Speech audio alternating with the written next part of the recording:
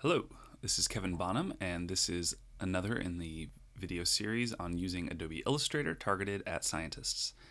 And in this video, I'm going to talk about one of the what I consider most annoying parts of using Adobe Illustrator, and that's dealing with text.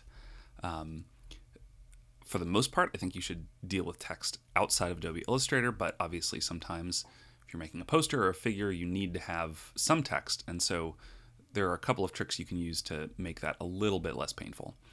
And so here I have a document open for a poster that I need to make for a conference, and having consistent styles for your text can make everything look a lot nicer, a lot more professional, but doing that can be kind of a chore. If you just grab a text box and drag it open, let's say I'm going to make the space for the abstract here. The newest version of Adobe Illustrator adds in some Lorem Ipsum text. Yours may just be a blank circle, or rather a blank square.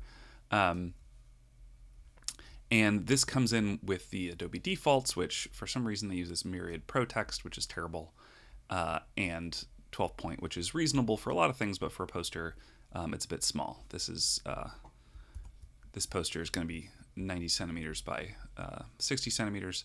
So 12 point text, if you look at the actual size even, is still pretty small.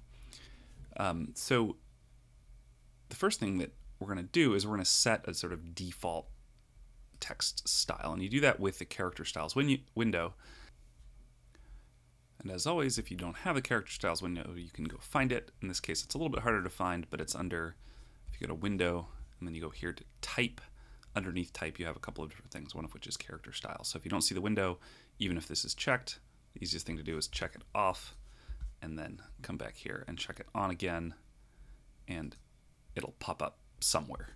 So you can see here, by default, when you open a new document, you have this normal character style, and if you open this, it's going to show you the settings that it has for normal style. So again, font is Myriad Pro, font style regular, this is like italics or bold, size, and then a bunch of other stuff that I usually don't touch.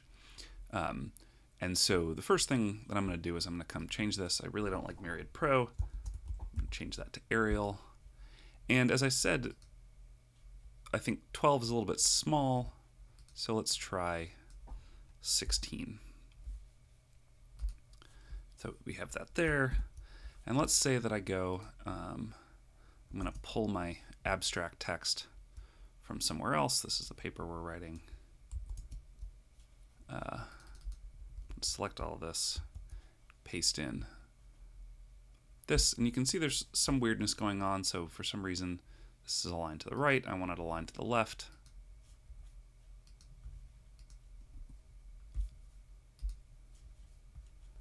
And so now I've got my abstract text here. You can see if I change the size of the text window, it'll move the text around. I'm going to show you how to lay this out in a poster in a subsequent video. But let's say I make some other text. Maybe I have an introduction. Oops. Introduction block. When I bring that in, it's going to have that same Arial, regular, and 16 point. So the nice thing about using character styles, obviously you could just set this for an individual text box. But the nice thing about using paragraph styles is that if I decide at some point in the future that actually this text is a bit too small, you can imagine I've had sort of a character legend over here, or rather I've had a figure legend over here. It's the same size, and another one over here. Just ignore the layout for a moment. If I decide at some point that actually this text size is too small, I can come back here to character styles and update my basic character formats in the normal character style panel. And when I do that, what you'll see if you look at all these text boxes, I'll just do this to 24 to make it really obvious. If I do that, all of a sudden every single text box that had this normal character style has now been updated. Oops, I just canceled it. So let's change that to maybe 21. That looks good, and now all of my things have updated. And you see these little plus boxes, that means that the text that was in this text box previously is now overflowing. You can see this sentence sort of gets cut off. So if I want this size, I'm going to have to expand this text box out, and that might screw up my layout. But this way, if I stick to these characters, if I stick to this character style, then I can keep everything in my poster a consistent text and update everything on the fly without having to go remember all of the text boxes where I had used this character style. So another thing you can do is you can add on to an individual character style in order to make updates. So for example, let's say that on each of these in each of these text boxes, I also want to have a sort of title. So I want to say this is the abstract.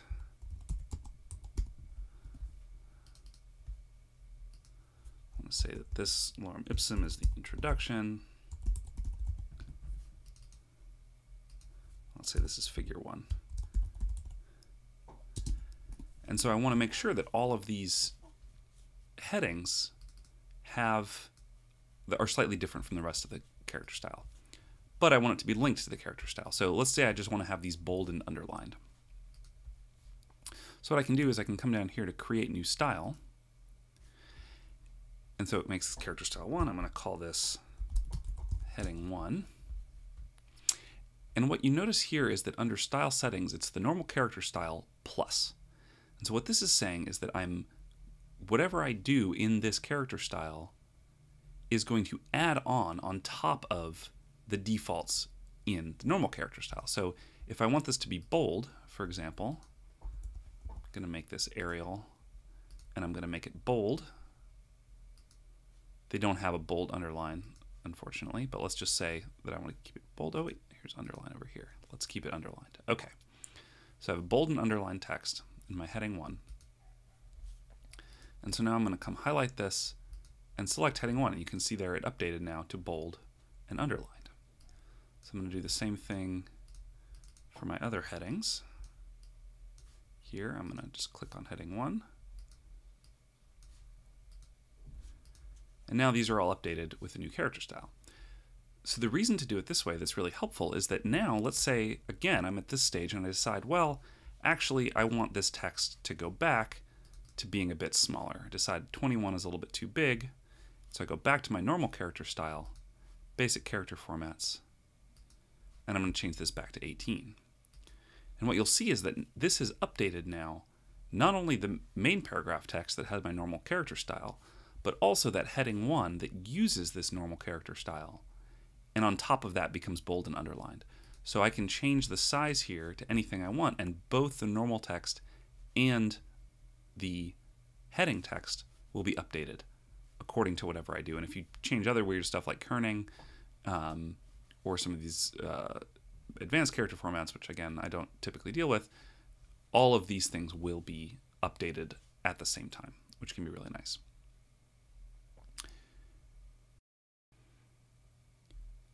Another thing that you can do is you can build new character styles from existing text. So instead of going into the character styles window and deciding that you want to sort of manipulate the text style here, let's say I'm going to make a title for this poster.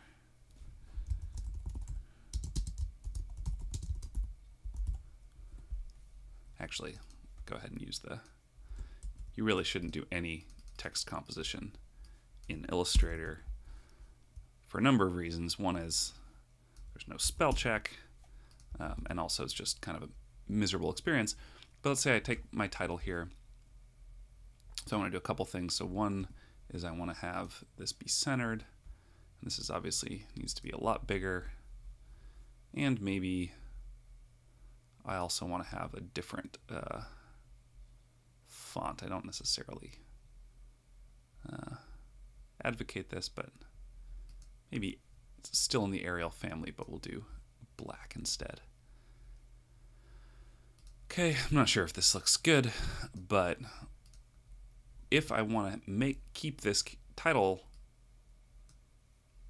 font, maybe I'm going to make a different poster and I want to use similar fonts. Come to the character styles window again, and with this text box selected, we can create a new character style. We'll call this title. If we go into this, what we'll see is that basic character formats, we have font family Arial black and that size 60. And any other changes that we've made to this font text will also be altered.